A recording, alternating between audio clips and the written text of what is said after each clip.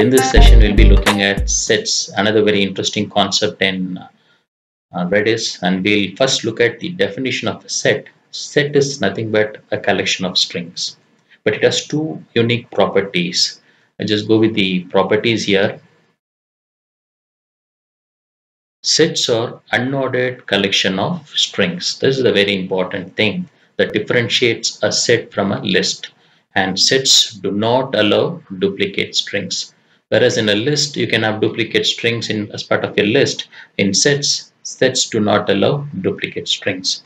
So to better understand sets, I have created a visualization for you, and I hope that will help. Let's first create a list. Let's understand a list.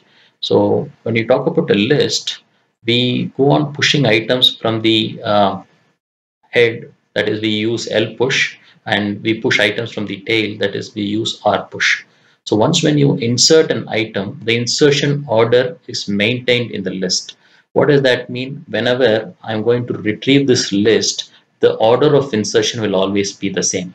That is, when apple is in the beginning, that is in index 0, it will always be in index 0 if it is not changed. So the insertion order is maintained no matter how many times I'm going to retrieve that list. And since there is an insertion order, we can maintain an index for the list.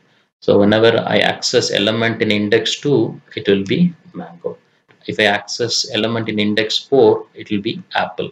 So using the index, I'll be able to access an element in the list. So lists are ordered.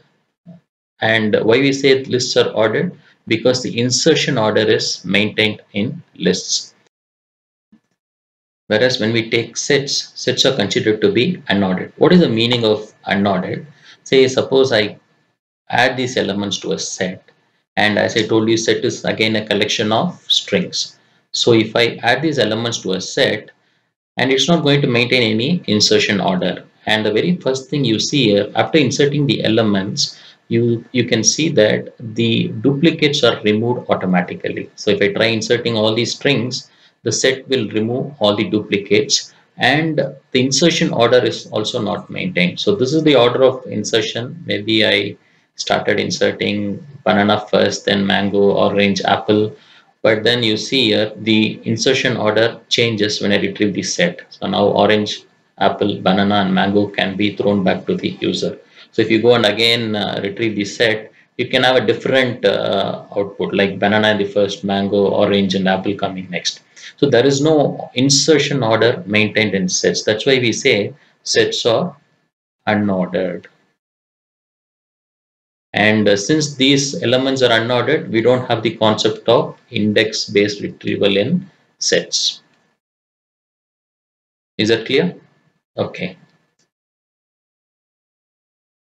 So never forget these two important points. Sets are unordered and they don't allow duplicates. You try adding duplicates to a set, it will remove the duplicates.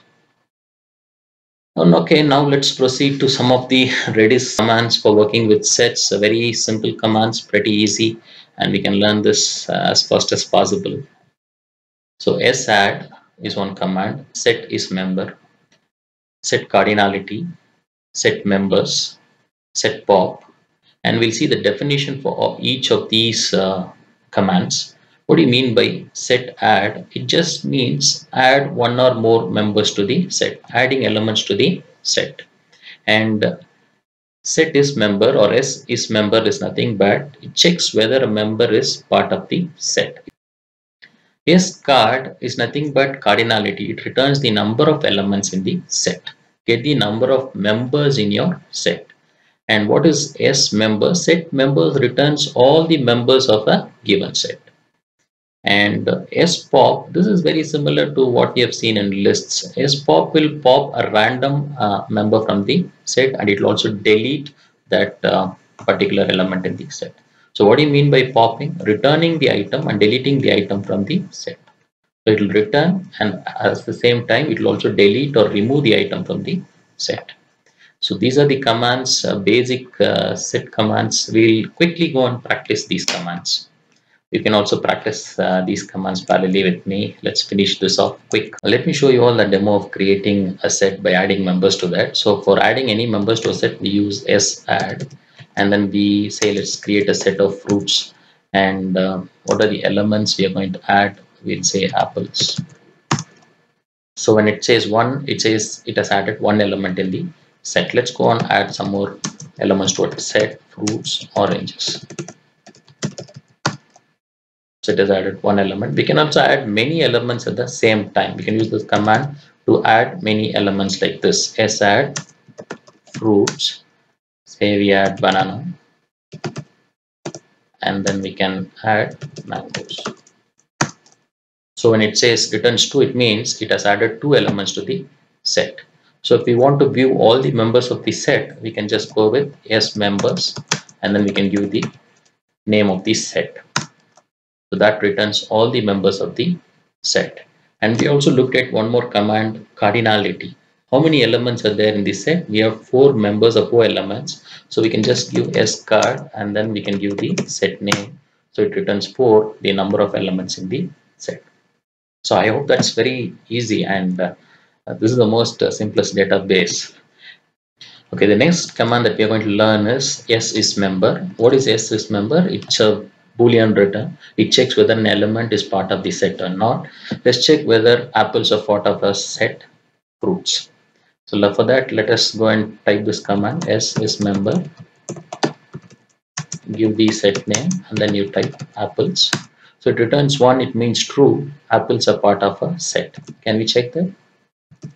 S members, fruits. Yeah. Suppose we try for some other item, and then let's check S is member. Let's check whether test is part of a set. It will return 0. It means that test is not part of a set, fruits. So that is the use of this particular command, S is member. Now we'll move on to the next command, spop. As I told you, pop is nothing but returning and deleting an item from the set, and it's going to return a random item. So we just go and return random items from the set. So we'll give spop, and then we'll give the set name. That's it. So it has popped oranges out. So if you go and check that, S members, fruits. So oranges are not a part of the set anymore. Let's move forward. Let's learn more commands. Yeah. Here are some of the interesting set commands. When we talk about sets, we have all the set operations that we can perform on sets. One is union, intersection, and the next one is difference. So these are the set operations that we can perform on any number of sets. I hope you all know the set operations. We have learned these things many times in our relational database systems classes too, where we performed union, intersection, and difference of sets using SQL. So we can also do that here. We can perform union, intersection, and difference of many sets here. And we also have S move, moving one element from one set to another set. We can do that. And this random member will just return a random member from the set. It's not going to delete it. It just picks a random member and returns it to the user. So these are some of the commands in sets. So we'll start with S union. What S union does, we have two sets. It's going to find the union of these two sets and return the result. So let us consider these two sets for all our work right now. We'll create these two sets, sub1, sub2, and we'll add all the elements to our sets, and then we'll perform the union of these two sets, intersection and difference of these sets. Okay, quickly, why don't you create these sets along with me? Let's create set by name subject1, and we have to add all the elements, English, Maths, and Physics to the set. Okay, let's quickly add these elements in our set. How will you add that? We'll use S add. Set name is sub1, and we'll add the elements. It's English, Maths, Physics. Okay, all the elements are added. The return is 3. Let's go and check our set S members, and then we'll give the set name sub1. Okay, so what is our second set? It contains English, chemistry, and geography. Yeah, create this set quickly now. Let's start adding the elements to the set. It's S add, set name is sub2, and then it's English, chemistry, and geography are the set elements. Okay, it got added. Let's check that. S members sub2. Yeah. So we created two sets now. And now we are going to use the command sUnion to perform the union of these two sets. So let's use that. sUnion sub1 is the first set, sub2 is the second set.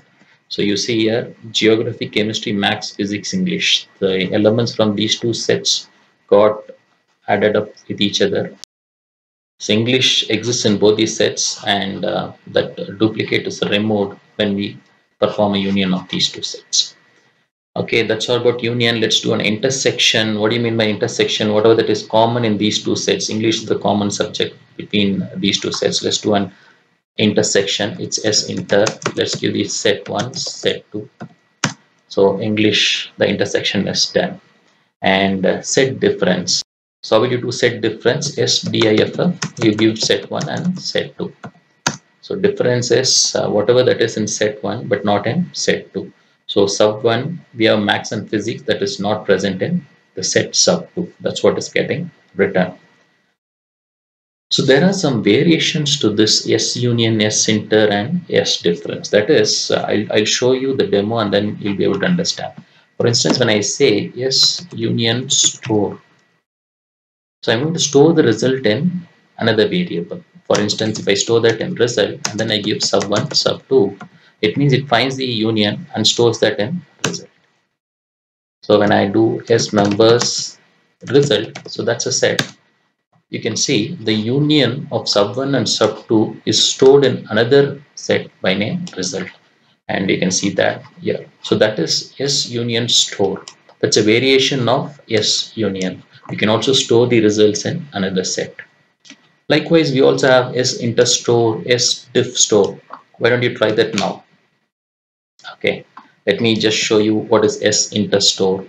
So S interstore will store the result in RESINTER result inter, and then we'll give the sub1 and sub2 two sets. So the intersection of these two sets will be stored in another set by this name. So let's run this. And how to view the members in that set? We give S members and then the set name. Okay. So did you all try S diff? Can we try S diff store now? S diff store, we just give res subtract sub1 sub2. So it subtracts sub1 from sub2 and stores the result in this set by name res sub. So we will view the results S members from res sub. Yeah, great. So we have achieved this. We have learned a lot on set, intersection, union and difference. We have seen the variations to that too. Okay, a lot of commands we have learned now. And now let's take a look at this thing, moving an element from one set to another set. That is the use of smove. So how will you move an element from one set to another set? For instance, let me move max from set 1 to set 2. I mean, I'm going to move the subject max from subject 1 set to subject 2 set. Okay, let's quickly check what is there in this set subject 1 and subject 2. S members, subject 1. So we have this S members, subject 2. And what I'm going to do is I'm going to move max from this set to this set. So we'll do S move subject 1 to subject 2. We are moving what? Max.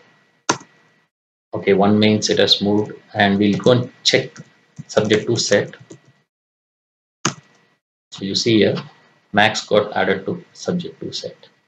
So if you want to move geography from subject 2 to subject 1, how will you move that? Why don't you quickly try that with me? So it is S move subject 2 to subject 1. I'm going to move geography. Yeah, done. How will you check the members in this set? S members subject 1. So now we got geography and subject 1 set. So that's the use of S move.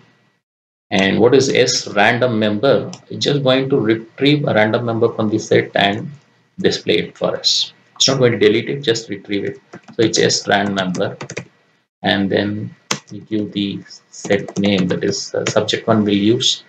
So it's going to retrieve English. So it's a random member. So that's the use of random member. command in sets. Yeah, that's it. We have finished our discussion on sets and Redis. I hope you all now know the difference between lists and sets.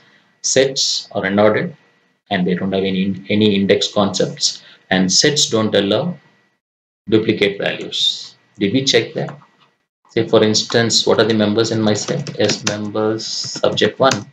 So let me go and add English again to this set. Let me add a duplicate member here. Yes, add subject 1 English. Okay, it says 0. It means it has not added. If you just want to check that, yes, members subject 1. We're just going to have one English here because duplicates are not allowed in sets. Fine. We even check that too. Okay, that's all about sets. Hope you all enjoyed working with sets. Let's move to the next concept, sorted sets.